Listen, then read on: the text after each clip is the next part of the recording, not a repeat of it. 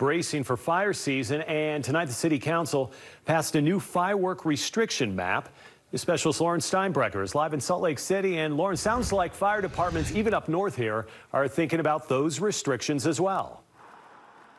Yeah, Mike, I talked to Salt Lake City Fire here earlier this evening. They said they actually just happened to sit down today with city employees and kind of hammer out the details of what those restrictions will look like. But as far as St. George, they're already a step ahead. And in fact, they say they are already having problems when it comes to firework-related fires.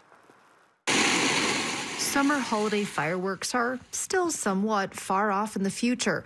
But in St. George, and we just hope that people would use caution. It seems to be extremely windy this year. They're already top of mind. We had our first one last night, just before midnight, down on Mesa Palms, down off Dixie Drive.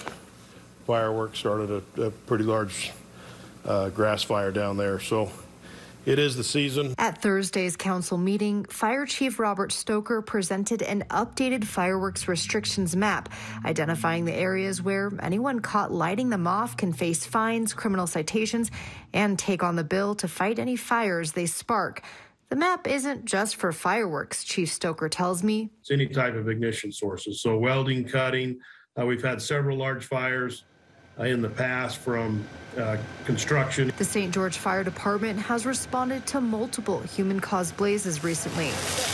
We're seeing a rapid increase in growth in these fires this time of year. Saying the conditions are hot, dry, and windy already, meaning this map is much needed. We like to get these out and try to get the information out to our residents as soon as possible to get some education on what the restrictions are and where.